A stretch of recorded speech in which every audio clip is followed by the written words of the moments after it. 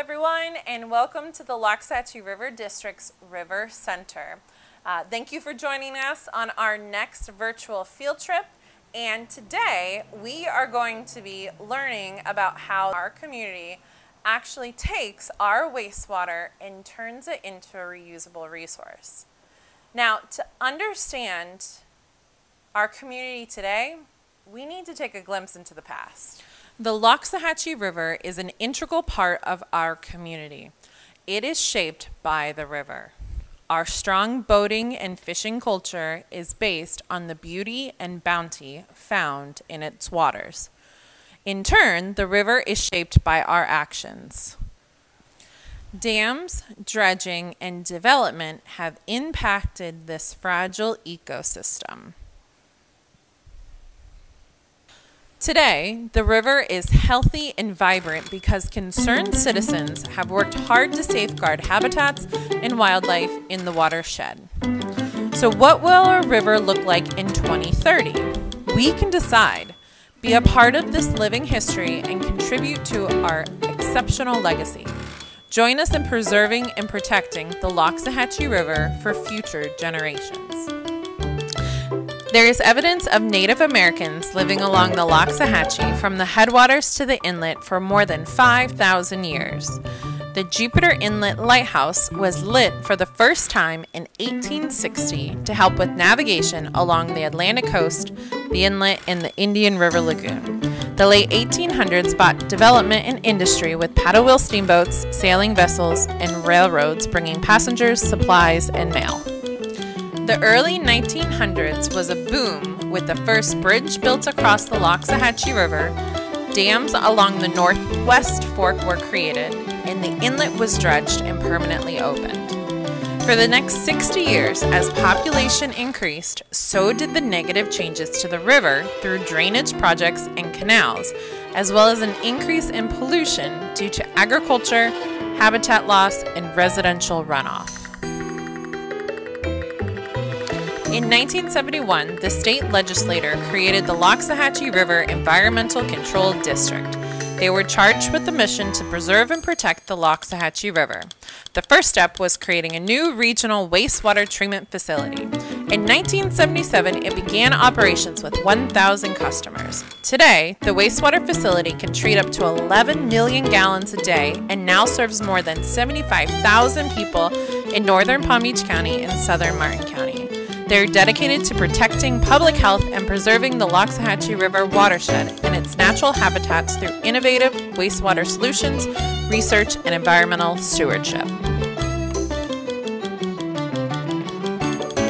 So let's go over the process of turning our wastewater into irrigation quality reclaimed water.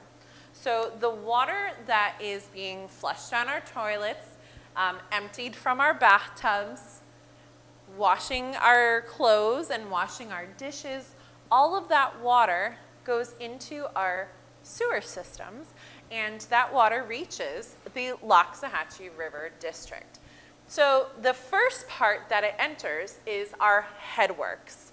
And this is where the wastewater treatment begins, because anything that gets thrown down your toilet or gets flushed away, that's garbage, has to come out before the process continues. So there are large screens to remove all of that large debris.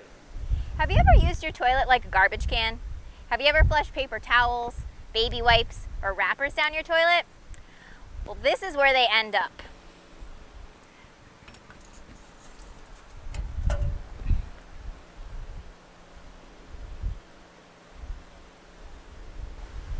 So welcome to Headworks. This is where all of our solid waste actually gets removed from our wastewater. So all that stuff that gets flushed down your toilets ends up here first, okay? And we filter out using our bar screens, which I just showed you. We filter out all that large debris and we empty it out into a dumpster that goes to the Solid Waste Authority. After it goes through Headworks, it then enters into our equalization tanks. There are 2 large equalization tanks on property, and basically, it's designed to hold the water. As the water flows through the whole system, it has to flow through at a constant, normal rate. But wastewater doesn't always come in at a constant rate. Most of our wastewater comes in the morning when everyone's getting ready for work and for school between 5 a.m. and 9 a.m. And then again when we all come home from work and school between 5 p.m. and 9 p.m. So the water sits here until it's ready to go through the process at an equal rate. These are our equalization tanks. They actually help control the flow of water as it comes into the plant. So after it's gone through our headworks, it'll then go into our EQ tanks. And each tank can actually hold up to 750,000 gallons of water.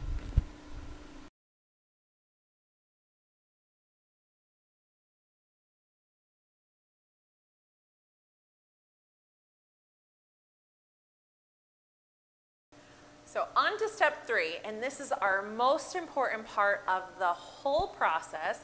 This is our aeration basin, and it's when wastewater is mixed with oxygen, and inside this basin is where helpful bacteria and other microorganisms are designed to decompose or eat organic matter. So they're eating the organic material, the waste that's flushed down your toilet. They're doing the hard work for us. Welcome to the aeration basin, also known as the air bay. This is where our biological process starts. Inside the air bay are an estimated 10 quadrillion microbes ready to break down the waste that comes in with our water. These microbes consume ammonia. But where does that ammonia come from? Well, it comes from human waste, food, and other biologicals that are in decay. As the microbes consume the ammonia, they fix the nitrogen into other forms. First, they fix into nitrite, which is NO2, and then nitrate, which is NO3. That's actually the goal, to fix the nitrogen from the toxic ammonia to non-toxic nitrites and nitrates that can be released back into our environment for further processing. Our microbes are aerobic, meaning that they actually need oxygen to survive, just like we do.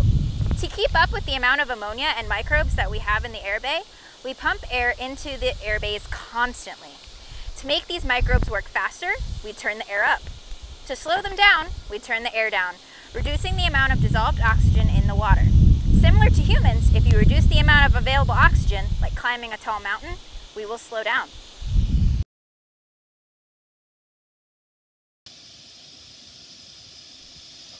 Why is it so important to remove nitrogen from wastewater? Well, in certain forms, nitrogen can, number 1, deplete dissolved oxygen in waters, which is toxic to aquatic life. Number 2, present a public health hazard.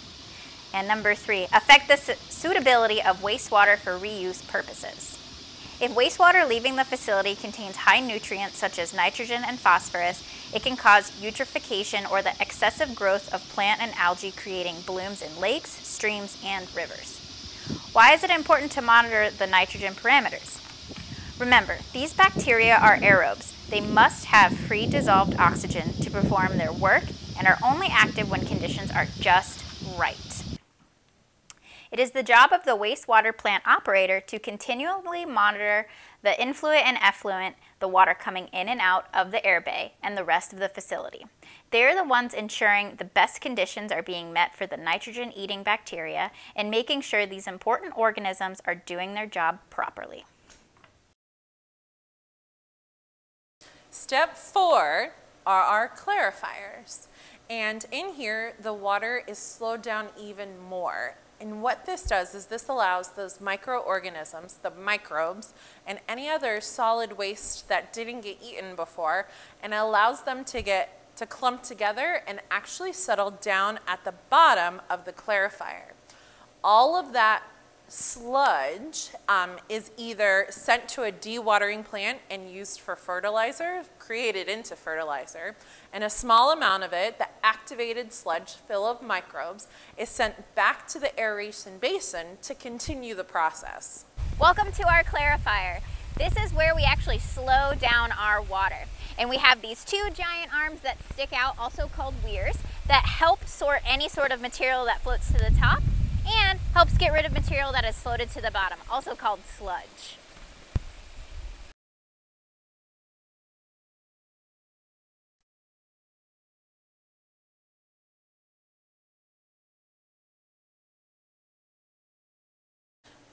So we are at now step 5, which is advanced filtration.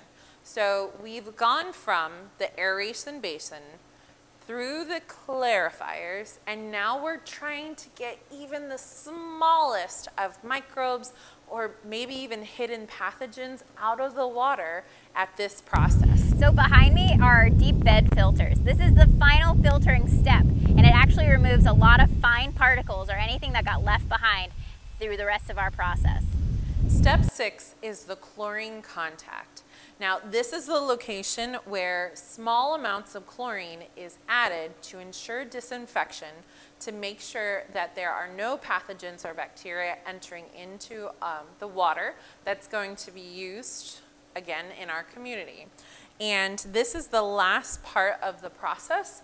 This is also where this water is required to meet EPA standards before it enters into our community. Welcome to the chlorine contact chamber. So this is where our water has to come in contact with chlorine from anywhere to 20 to 30 minutes in order for it to be effective. And it moves kind of like a lazy river along these corridors, and then eventually will make its way out into our retention ponds. So here at this site, we're actually going to be taking some water samples, one from our chlorine contact chamber and then one from our retention ponds. And we're actually going to see if there's a difference between the water quality. We're going to check for ammonia, nitrates, and nitrites. We're also going to look at the pH and the turbidity.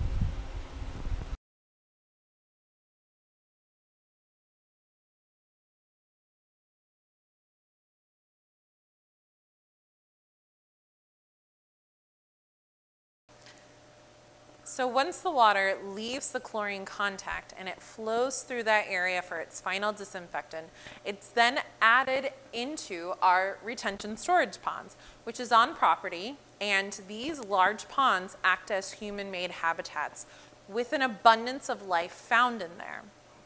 At this time, the water is easily able to be reconnected with the water cycle. It can be evaporated up into our atmosphere and then continue on its water journey. Water can also, in our lakes in the back of the property, water can go into and seep into the ground, percolate down, and eventually end back up into our aquifers, which is our drinking water eventually. Most of the water that are in these ponds are sent to 11 different golf courses and Abacoa, where this water is now used to irrigate our lawns, the golf courses, and baseball fields. How amazing that we can take recycled wastewater instead of the drinking water found in our aquifers and use it to keep our grass green. So this is an amazing way that we can help in the water conservation efforts for our water resources. So behind me is our retention ponds, and right over there are some of our retention lakes. And you'll notice that there's tons of wildlife that hangs out here. So normally you can find alligators, wood storks, roseate spoonbills, osprey, Egyptian geese, great blue herons, anhingas, sandhill cranes, and even wood ducks.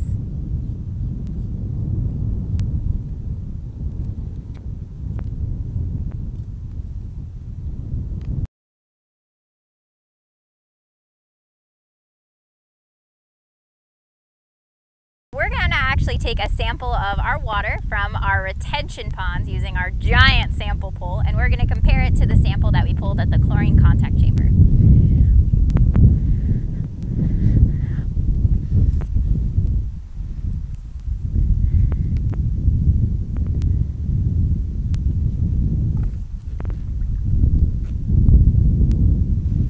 So now that we've gotten our two samples, one from the chlorine contact chamber and one from our retention pond, now we're going to do some really basic water quality tests. We're going to check ammonia, nitrite, nitrates, and pH.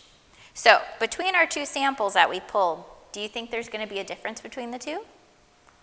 What are your predictions?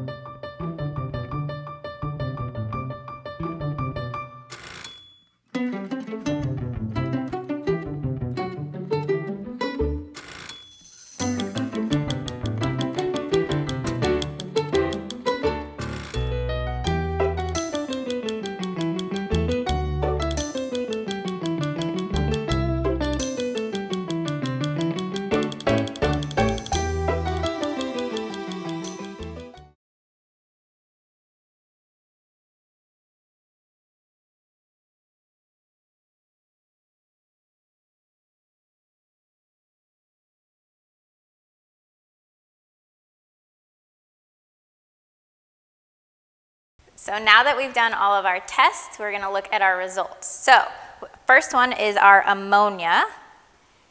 And this darker one is from our chlorine contact chamber, and the lighter one is from our retention pond. So this shows that we did have a reduction in our ammonia, which is the whole point of our process, is to diminish the amount of ammonia that is in our water. So, successful. Now, the next one was our nitrites, and we really didn't see a huge difference between both our chlorine contact chamber and our retention ponds, which is okay. That usually happens. So the next one we're going to look at is our nitrate, and we did notice a slight elevation in nitrates between in our retention ponds as opposed to our chlorine contact chamber. Our chlorine contact chamber was a little bit lighter, which means that there's not as much. So again, that's kind of what we want to see. We want to see those higher nitrate numbers. That means that our process is working. Now we're going to look at our pH samples. So the process of nitrification produces acid.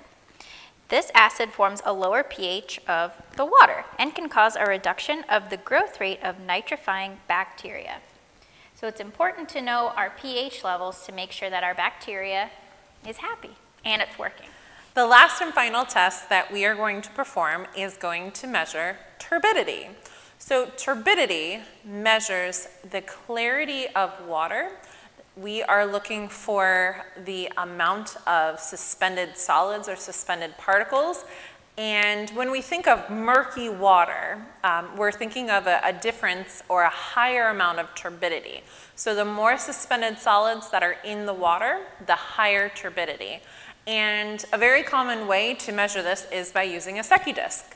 So the goal is when you are putting the Secchi disc down into the water, you are looking to see, not necessarily a difference where you can't see the disc at all, but only where you can't determine the black from the white.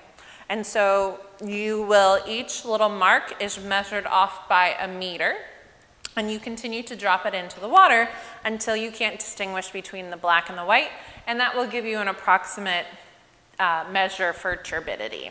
Now what we're going to use is a special tool, and we are calling this the turbidity tube. And what you'll notice is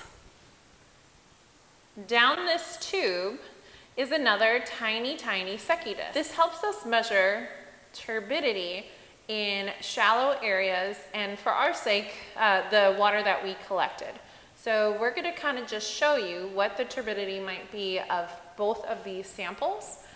And you'll also notice that it's a little bit more accurate as far as its measurements, where you actually have centimeters. We are going to measure our water that was taken from the chlorine contact. Now remember, this is the water that has just gone through that process to remove the wastewater, but it is before it actually enters into the retention pond. So we are going to fill this all the way up.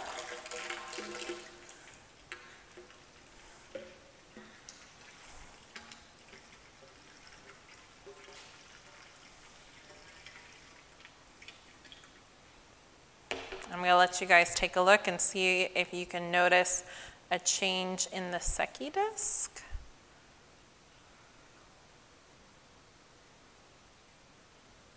All right, so you'll notice that you can still definitely see the difference between the black and the white. And usually when we notice this, we just determine that it is clear at bottom. Now we are going to take a look at the water that we collected at the retention pond. So we're going to build this up.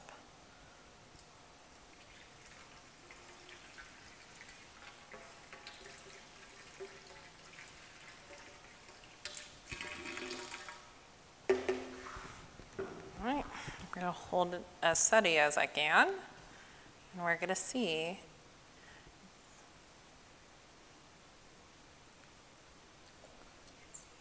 All right, so we notice that there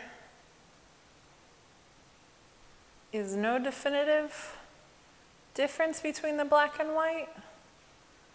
So we do see a higher turbidity in the retention ponds. So why would you imagine the turbidity to be higher in the ponds? What would be some variables you would imagine?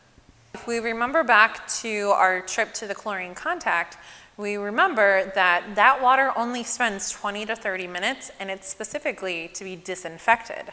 So hopefully that water has less suspended solids at that point in time, because it's the very end of the wastewater treatment process.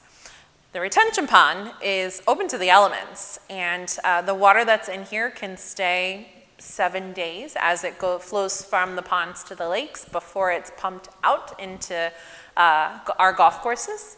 And remember, that water is a habitat for a lot of different animals. It has plant life in there.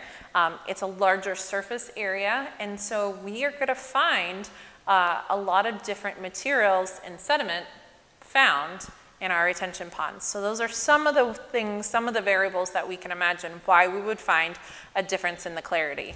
Why are our efforts important on a global level? The United Nations created the Sustainable Development Goals. These goals are a call for action by all countries, rich, poor, and middle income, to promote prosperity while protecting the planet.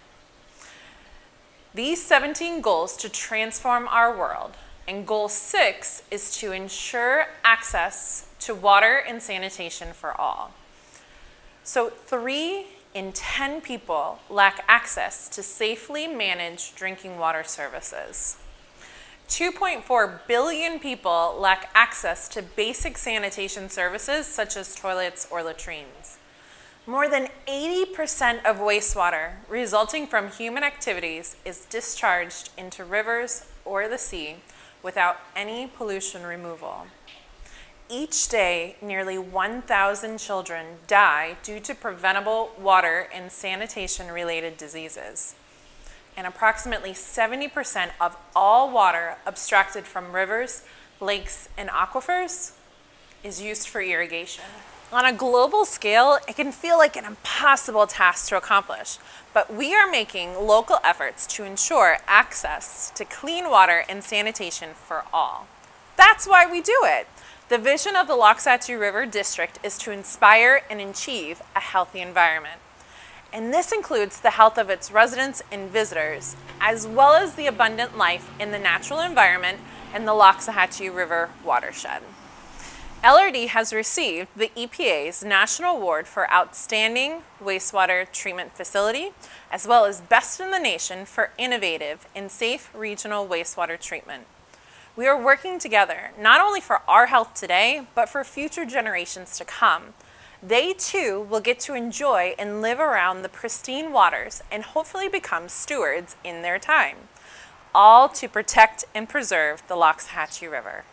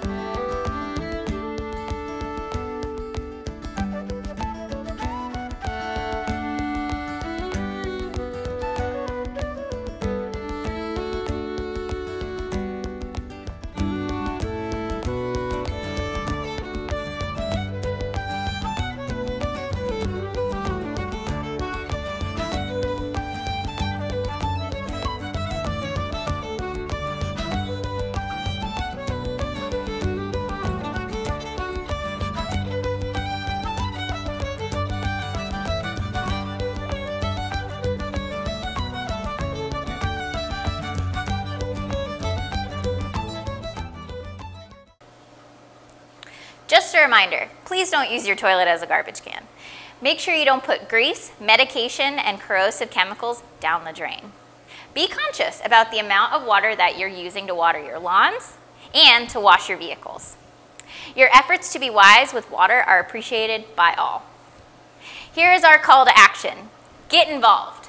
Being an active participant in your local government and speak out as a steward for our water resources. Volunteer.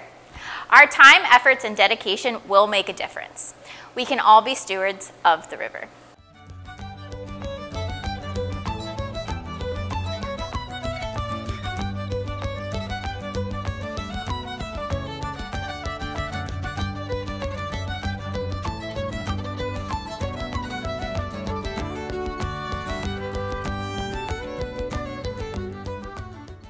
So thank you guys for joining us today. And to get in touch with us with any questions or to schedule a live virtual field trip with us, please email education@lrecd.org.